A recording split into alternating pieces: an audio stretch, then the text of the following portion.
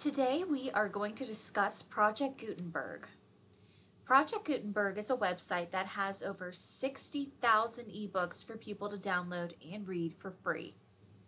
All of the books listed are older works for which the US copyright has expired and is now public domain.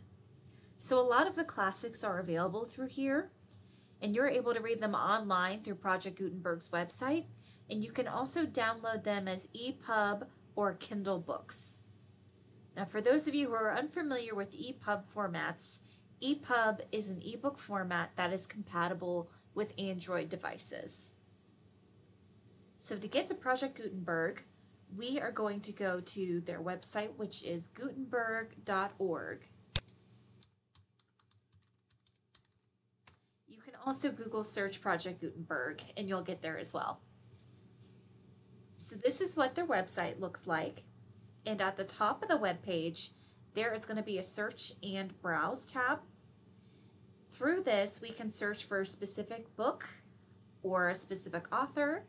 We can look at different bookshelves that other users have created, and those include books with similar topics. And we can look at the frequently downloaded books. So we will start with searching for a book. So we will click on Book Search. Here you can do a quick search, an advanced search, and look at different browsing options. So the quick search is if you just had the title or the author. Advanced search, you can get a little more in depth. And then the browsing options will help you if you wanted to look at a list of different books or different authors. Like if you wanted to look at authors that their name began with the letter M, you can click here and it'll bring up a list for you. So these are all the authors that have names that begin with M. I personally like the advanced search because I can get exactly to what I wanted to look for. So we will do that, and let's search for The Great Gatsby because that recently became public domain. And we will put in Fitzgerald. Now this one only has one result. Some of the books may have more than one result, and that is because they could be in different languages. So always make sure that the language here is English or your preferred language to read. If you click on this author's name here, it will give you a list of everything that author has written that's on Project Gutenberg. So to get the actual book, we are going to click right here on the title. This pulls up the book's record. Now there are a few options that we could choose from. So we can click on this first link here if we wanted to read the book online, and I'll show you what this looks like.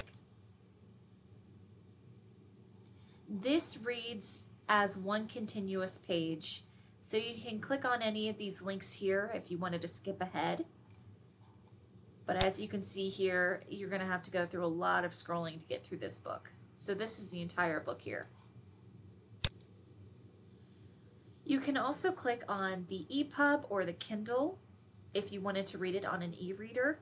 And remember, EPUB is for those of you that have a tablet or an e-reading device that is an Android, which is basically anything that is not a Kindle or an Apple product. And I'm going to click on EPUB since I am on a PC desktop right now. If you wanted to read the EPUB on your desktop with it downloaded, you're going to need to download Adobe Digital Editions, and they have a website that you can download it for free. So you can just search Adobe Digital Editions, and the second one, download, and then you're just going to select if you have a Mac or a PC basically. So if you have a Windows computer, this is the link that you're going to download it on. So this is free. You'll have to create an Adobe ID to read the book. Once again though, that is free.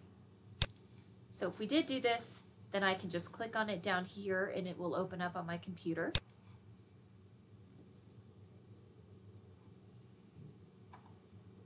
And this is the book. And you only have to do this if you are on a PC or a laptop and you do not want to read it online, maybe you don't have access to Wi-Fi, then you could do it this way.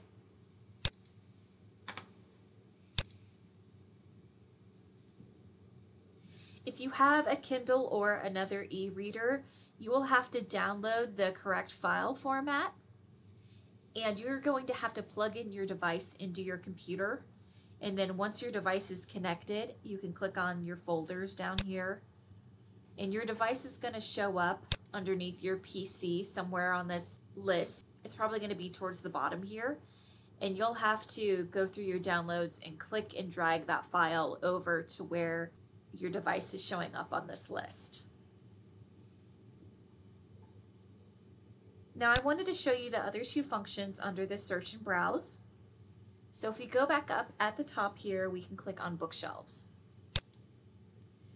This has a lot of cool book bundles listed to look at. So if we click on one such as the crime bookshelf, it'll show you other subcategories such as detective fiction, crime fiction, mystery fiction, and then crime nonfiction. So if you click on crime fiction, it will show us some of the books that people have shelved under that subject. And all of these are available to be downloaded. And you can always tell which ones are more popular than others because it will show you the amount of downloads each one has received. And the last function under the search and browse that's fun to look at is the frequently downloaded option. So this shows you the top 100 books and authors that have been downloaded and viewed within the last 7 to 30 days. And these right here are all hyperlinked. So if you wanted to specifically go to ebooks in the last 7 days, you can click on it and it will jump you right to that spot on the page. If not, you can scroll through this entire page here.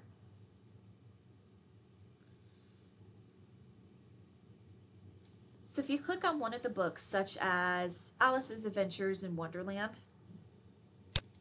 it will take you straight to that book record where you can download or read the book online. And I wanted to show you this one because there are different types of files. So right here when I said you could either download the EPUB or the Kindle, depending on what you want to read it with, you also have the option to download the book with the images or without the images. And since this book has a lot of illustrations in it, I would recommend downloading one with images on it. And this concludes our overview with Project Gutenberg. If you were interested in reading some classic literature, head over to this website and check it out.